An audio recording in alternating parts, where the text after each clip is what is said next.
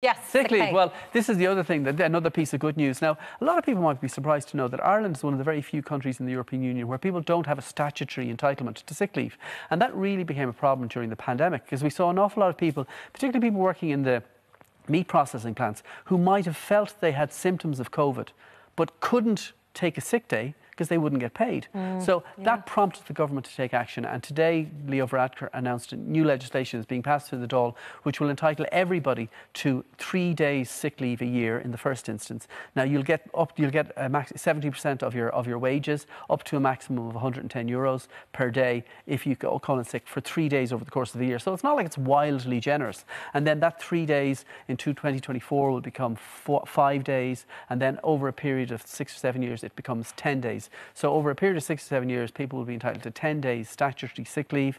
And then after the 10 days, if you're still sick, well, then your PRSI entitlements kick in and the government will start picking up the tab. So I think this is one of those really welcome measures. And it's not like it's encouraging people to pull a sickie, because you're still down, you're only going to be getting 70% of your wages. And it's only for 3 days a year. But it will stop people going into work when they feel rotten. And I think if COVID-19 has taught us nothing else, it's taught us that you shouldn't be doing that. So hopefully the days of us all dragging ourselves into work or into the television studio when we're wheezing like a TV ward from the 1950s, we don't want to do that. You don't want to be doing that. You want to stay at home if you're unwell, because otherwise you'll spread bugs. It's going to increase from 3 to 10.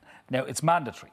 But I'm thinking of, like in some work situations where you would have people who are staff, but you also might have people who are freelance and they're under contract.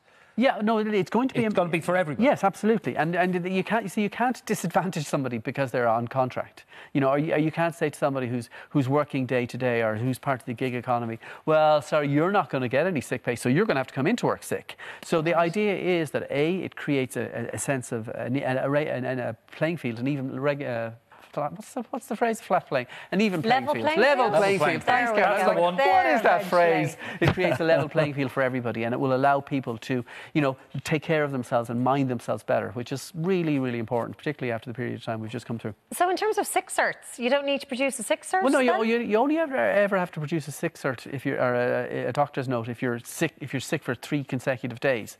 So if you're just sick, like no one's ever had to produce a sick note if they're just sick for 1 day. So and again, if you're sick for 3 consecutive days, well, then the rules are slightly tweaked. And then, depending on your PSRI entitlements and depending on the requirements to produce a doctor's note, you will get the government to cover the costs at that point.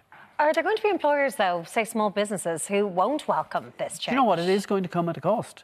But social solidarity comes at a cost. And while it will impact small businesses much harder than it will impact larger businesses, that's probably the price that businesses are going to have to pay to look after their employees. And we've seen that there's a huge staffing crisis across huge numbers of different sectors in the country right now. And one of the reasons for that is perhaps maybe employers weren't looking after their employees to a sufficient degree. So this is just another thing that people will have to do. And it will come at a cost. It's not going to come at a monumental cost. I mean, having to cover sick pay, or 70% of sick pay, up to a maximum of €110 per day for 3 days a year, it's not going to break any business. But what it does do is it enshrines rights for mostly lower paid workers to be looked after. And I think that's really important.